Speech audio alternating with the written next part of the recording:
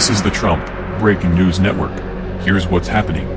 Trump responds to sanctions against Russia, says it's time to move on. President-elect Donald Trump said Thursday it's time for our country to move on to bigger and better things after the Obama administration issued sanctions against Russia for its alleged 2016 election hacking. It's time for our country to move on to bigger and better things, Trump said in a written response released 4 hours after the announcement. Nevertheless, in the interest of our country and its great people, I will meet with leaders of the intelligence community next week in order to be updated on the facts of this situation. The Obama administration announced sanctions against Russia's intelligence services, while ejecting dozens of intelligence operatives from the U.S. as part of a response to what it says are efforts by Moscow to influence the election. Using an executive order, President Obama sanctioned the GRU and the FSB, two of Russia's intelligence services, as well as other entities and individuals associated with the GRU. The cybersecurity firm hired by the Democratic National Committee to investigate the hack of its emails earlier this year concluded the hacking came from the Fancy Bear Group, believed to be affiliated with the GRU, Russia's military intelligence agency.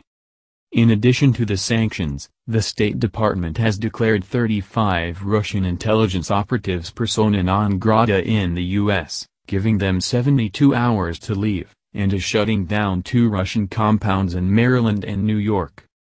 The Maryland property is a 45-acre property at Pioneer Point, and was purchased by the Soviet government in 1972. The New York property is on Long Island and is 14 acres and was purchased by the Soviet government in 1954. Russian President Vladimir Putin's spokesman said in response to the announcement that Moscow will consider retaliatory measures.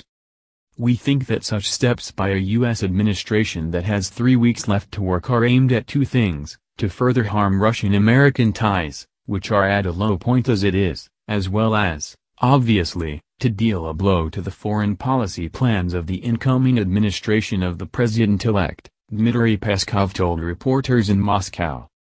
The Russian embassy in the UK took a different approach, tweeting out a picture of a lame duck and blasting what it called Cold War déjà vu. The Treasury Secretary meanwhile has named 2 individuals, Evgeny Mikhailovich Bogachev and Alexei Alexeyevich Belin, it says were involved in malicious cyber-enabled activities. These actions follow repeated private and public warnings that we have issued to the Russian government, and are a necessary and appropriate response to efforts to harm U.S. interests in violation of established international norms of behavior, Obama said in a statement. Obama also announced that the Department of Homeland Security and the FBI will release declassified information on Russian cyber activity to help identify, detect and Russia's global campaign of malicious cyber activities. Obama also said that the administration will be providing a report to Congress in the coming days about Russian attempts to interfere in the election, as well as previous election cycles. The president also hinted that his administration intends to do more to hold Russia accountable.